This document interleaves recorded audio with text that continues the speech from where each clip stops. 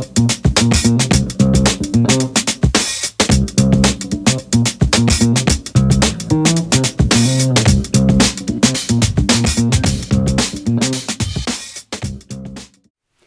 this is Raul for Bass Musician Magazine, and today I want to address a common problem that we might run into, and that is sharp frets.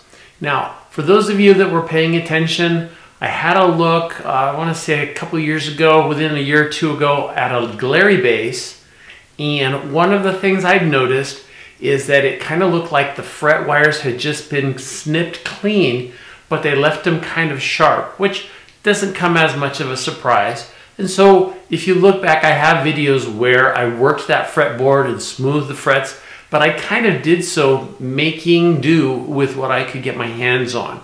And so as I'm thinking about it, I was playing some of my other basses and I hadn't noticed sharp frets before, but I am starting to notice a little bit of it now. And so I'm thinking I've got an issue with fret sprout. So what fret sprout is that when you have changes in humidity, the wood shrinks, but of course the fret wires are more dimensionally stable. They don't shrink, so they end up sticking out a little bit. When I look back at my instruments, I have a guitar that's been with me for almost 50 years that came originally from Mexico. I've got instruments from Venezuela. I've got instruments from Puerto Rico. I've got instruments that I picked up in the Pacific Northwest. And now that we are in the Southwest, it's a lot drier climate, and with the changes in humidity, I can expect some of those necks to shrink slightly, leaving some sharp edges exposed. So, because I was noticing this, I contacted our friends at Music Nomad Equipment Care and talked to them a little bit about what was going on, and they've got me set up with the perfect things so I can rectify the situation and enjoy playing my instruments. Now, there are 4 main steps that I'm looking to do. Number 1, we want to file the fret ends, the part that's sticking out away from the neck. Secondly, we want to round the fret ends, so even though they're not sticking out, they don't have any acute edges. After that, we're going to want to polish them up, make them nice and smooth. And then lastly, since I'll have the strings off of the instrument, it's a perfect time to condition the fretboard. And so we'll be using some great stuff from Music Nomad Equipment Care. So I'm going to give you the lowdown and kind of talk you through the steps. Let's have a look. So here are the tools I'm going to use to get this job done. From Music Nomad Equipment Care, I've got my premium work mat.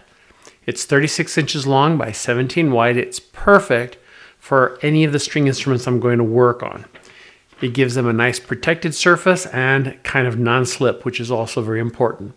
Next, I've got my cradle cube neck support, and that also is perfect because depending on how you position it, you can use it for basses, guitars, smaller instruments.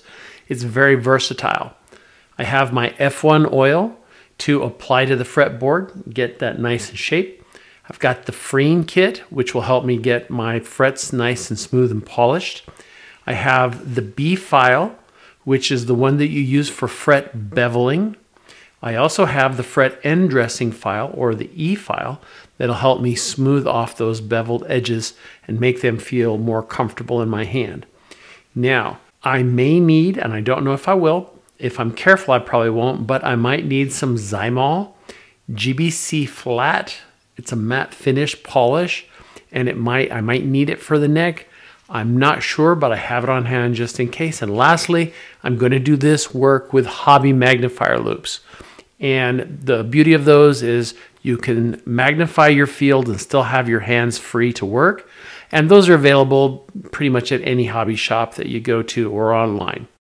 Okay, I'm going to talk you through the process because the whole thing took me about an hour and a half, kind of from start to finish.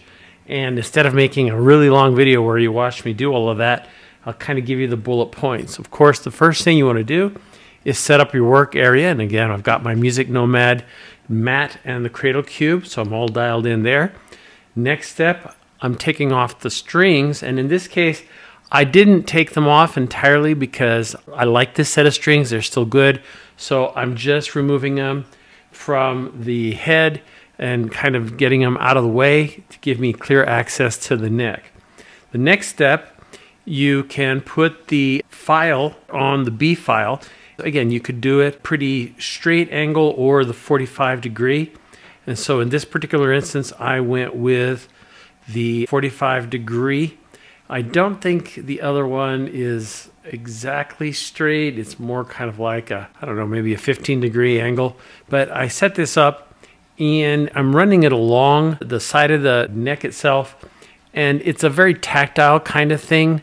You feel when the frets stick out, you kind of feel them bind with the file. So just gingerly working that along there and then kind of constantly feeling with my fingers to see where do I feel a sharp area and kind of working it there. And I am being very careful so that I'm not really scraping the side of the fretboard.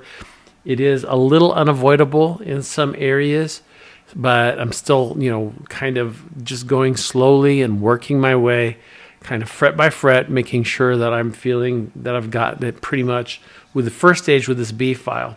Then the next step, I'm using the fret end dressing file, and the beauty of this is you have two surfaces that can file, and the other two surfaces are smooth.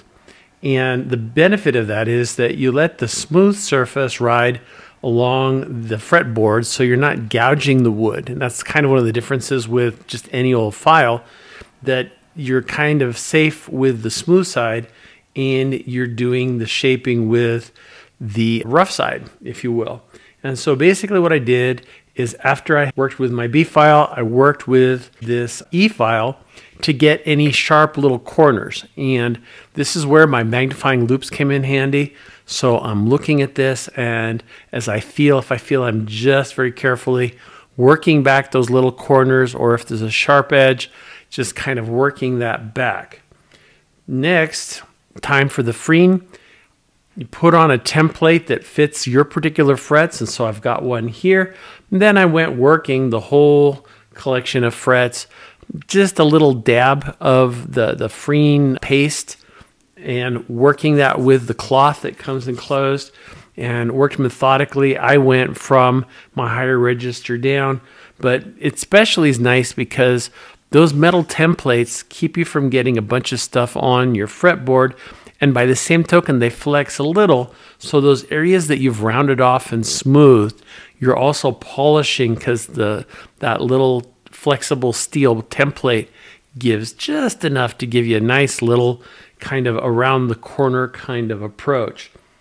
Once I had those cleaned up, I did another cleanup. I used a shop towel just to kind of get excess paste off. And I'm using my F1 oil, and I'm putting a drop on the kind of the middle of the frets and working it in.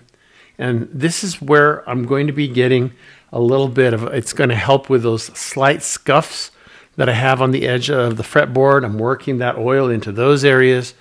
And basically I just kind of went working down the fretboard, kind of at first, you don't want to get too much, a drop will do you. And I did like the first 5, and then because the towel I was using already had some oil on it, I went a few more frets until it seemed like I needed a little bit more.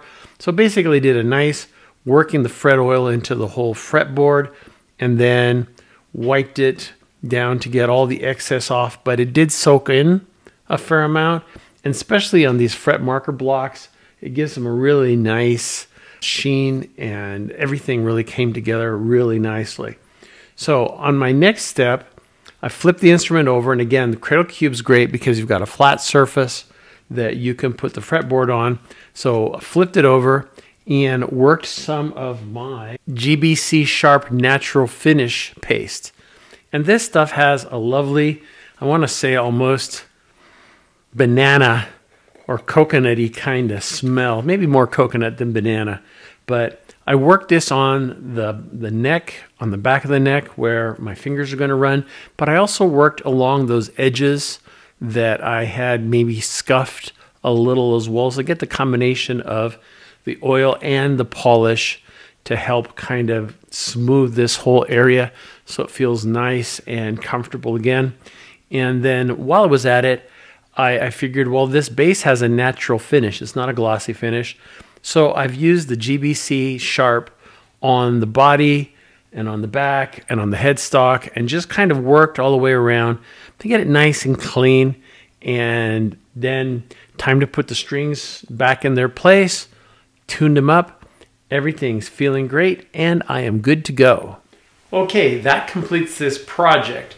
You can see with the right tools and a little time, you can take that instrument that you already have and you already love, but it's giving you a little bit of problems. You can just make it that much better. So I got pretty much everything I needed from Music Nomad Equipment Care, and I encourage you to go onto their website, musicnomadcare.com, where you can see the vast array of all of the things they have for you to take good care of your instruments and gear in general.